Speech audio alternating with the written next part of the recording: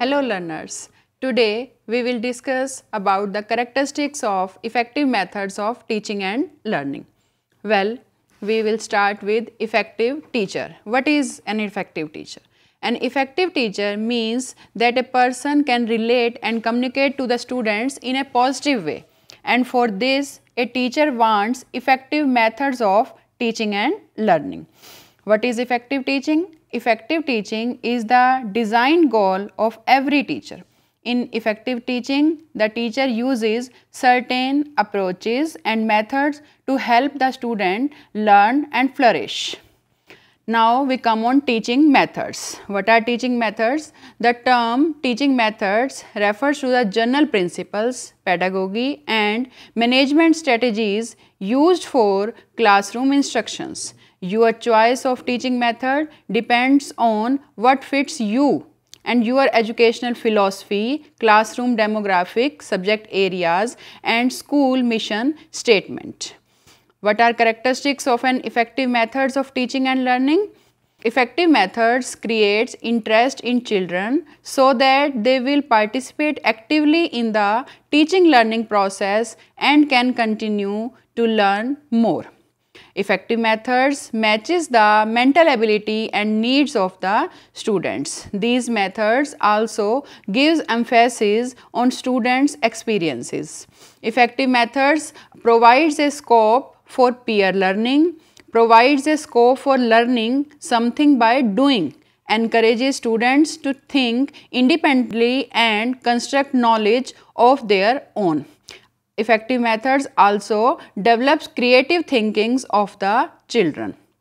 These methods also provide a scope for development of life skills in children.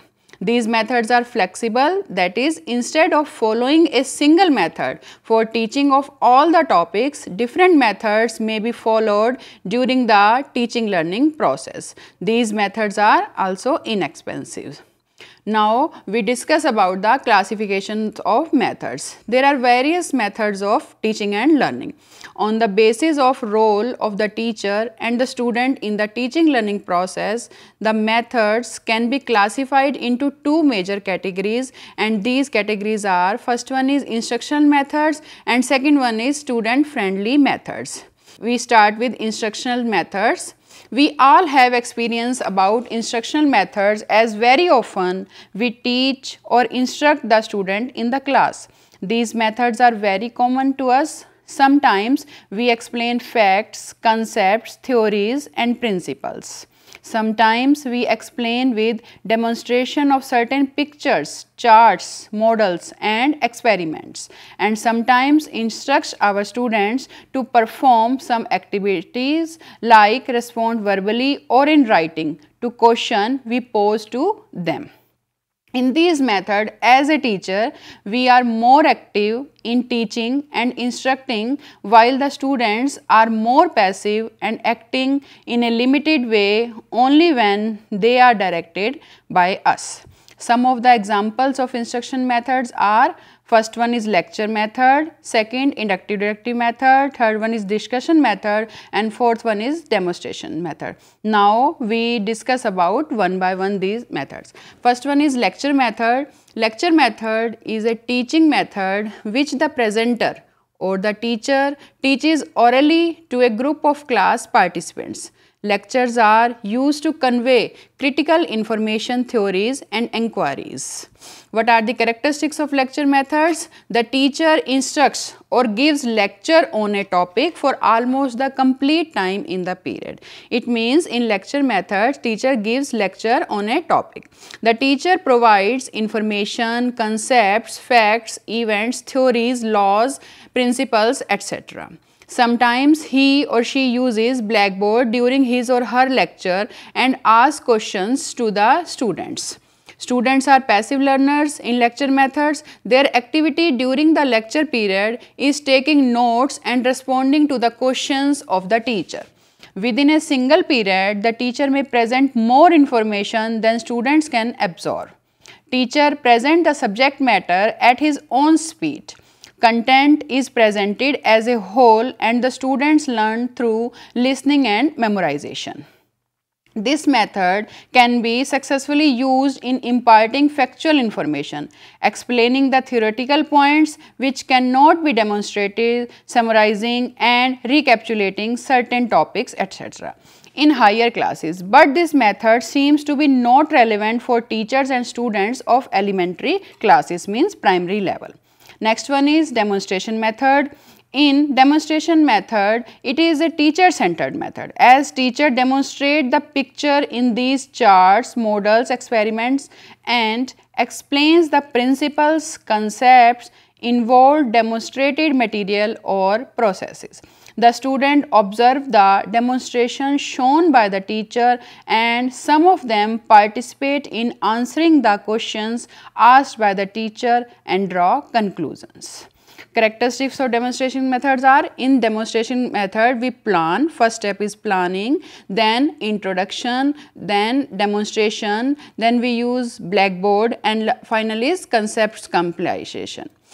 And next method is inductive and deductive method. In this method, the teacher uses the established formula, principles or generalizations to solve the problem. The students proceed from general to particular, from abstract to concrete. In these words, the facts are deductive or analyzed by the application of established formula. Hence, the formula is accepted by the student as duly established fact. Characteristics of inductive and deductive methods of teaching are: induction method leads the student to draw conclusion after generalize the relations observed in the concrete events or objects or statements. Whether the conclusion drawn through induction is correct or valid cannot be verified by employing induction again. Rather, it can only be ascertained by deduction.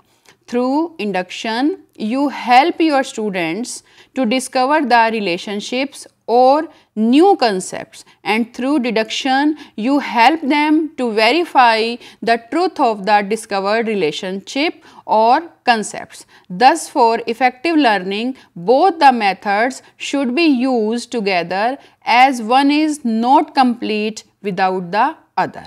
Second, our topic is students friendly methods. In training programs, the emphasis is given on the child-centered teaching learning processes which intend to develop skills and abilities in individual or self-learning and problem solving in the students. In these methods, the students learn by solving some real problems they confront in their day-to-day life. The teacher's role is to create a situation in which a problem may develop and help the students to identify issues, come up with tentative solutions, try those solutions and come out with the best possible solutions to the problem. Playway, project, problem solving and discovery methods are some examples of student friendly methods. Let us discuss these methods in detail. First one is playway method. Playway is a means of subjective and emotional development of the child, that is development in terms of intellect, skills and feelings. Playway methods is structured on activity based learning. It encourages creative skills and self-expressions. Playing is the predominant factor in this method. Now, what are the characteristics of playway method? Playing games is a natural instinct with the young children. They not only participate in the game spontaneously, given freedom, they can organize the game effectively. Children can create new game. They devise the rules for playing the game and observe strictly the self-created disciplines. This helps to nurture the creative skill of children along with the development of several life skills like problem solving, leadership, rational thinking, self-expression, communication skills, cooperative learning, group living, etc. Learning becomes natural in playway method, joyful and energizing experiencing. It provides sufficient scope to the children to fulfill their physical, emotional and cognitive needs. It helps to build healthy student-teacher and student-student relationships. Now, our next method is project method. A project method is an educational method where students working individually or in small groups analyze and develop real life problem or tackle a present day theme within a present time limit, working independently and with the division of tasks clearly defined. Now we discuss about characteristics of project method.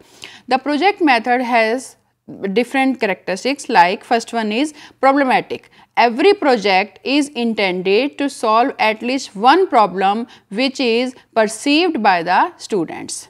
Next, objective. The success of project method lies in the students' understanding of its objective. Activity. Students begin to learn through self-planning, group discussion and group activities. Next characteristic of this method is reality. It is necessary to create real life activities for effective learning. Liberty. In project method, learning takes place naturally, so students perform activities freely. Utility. The learned knowledge must be useful to the students in their present life. Integration. The basic requirement is to integrate the knowledge of many subjects appropriately for successful completion of the project. Now we come on discovery method. This method is otherwise known as heuristic method. The word heuristic is derived from the Greek word heurosika, which means to find out. It is also known as the inquiry method because in this method we found new things.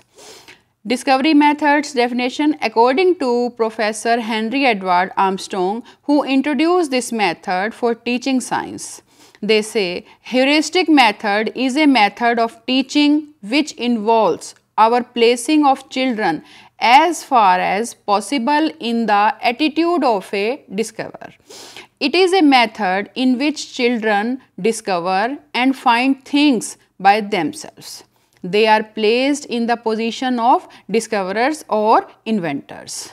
You need to involve your student in finding out the solution to a problem by themselves instead of telling or lecturing them. The students are expected to take observations and conduct experiments as per the instructions. Conclusions are drawn by the students and hence they are introduced to reasoning skills from their own observation and experiments. Following are the stages of discovery method. First one, in discovery method we identify a problem, then experimentation and observation of that problem, then problem solving, and last one is evaluation. In last we evaluate the problem. And what are the characteristics of discovery methods? A problem with its objective mentioned clearly is assigned to the class and each child is made to feel responsible for finding out something for himself or herself. Each child tries to acquire information about the problem from different sources. He or she is free to go about and discuss the problem with the classmates and teacher. Help is provided whenever the student feels the need. However, the teacher should try to get everything out of the students by inductive methods. As many questions as possible should be allowed to arise from child's own observation, and at times the teacher should also put questions which will stimulate the pupils to know about more a particular problem. The students can seek guidance from the teacher. In this way, the power of observation, experimentation, reasoning, etc. are developed in the students. They learn how to gather data, interpret data, formulate tentative solution and to arrive at desired conclusions. These methods can be applied where the children have to find out a cause.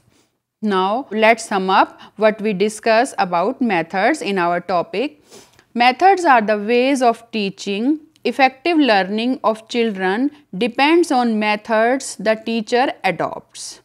The methods of learning and teaching can be of two types. First one is instruction methods and students friendly methods.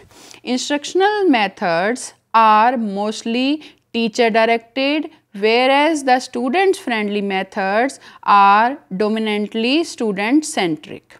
Lecture, demonstration and induction deductions are some of the examples of instructional method.